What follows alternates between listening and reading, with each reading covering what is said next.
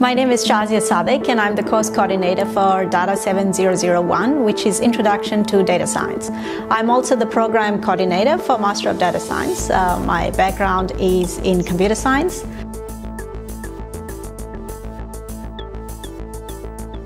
In this course, we have a particular approach.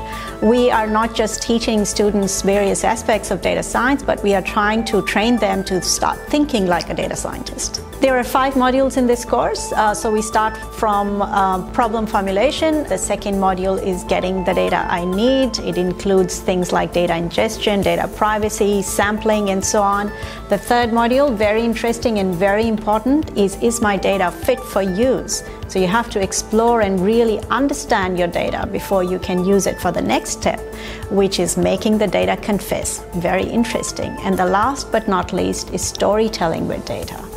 Now, once the students have gone through these 5 modules, we believe that they will get a deep understanding of the different methods and techniques in data science and really train them to start thinking like a data scientist. We have got cases from very large climate data, 200-year-old. We have got another case based on a New York taxi data.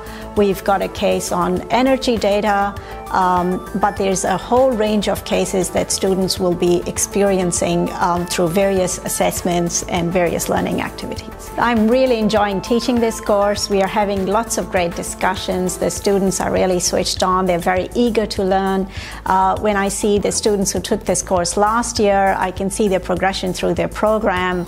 That is really a delight to see.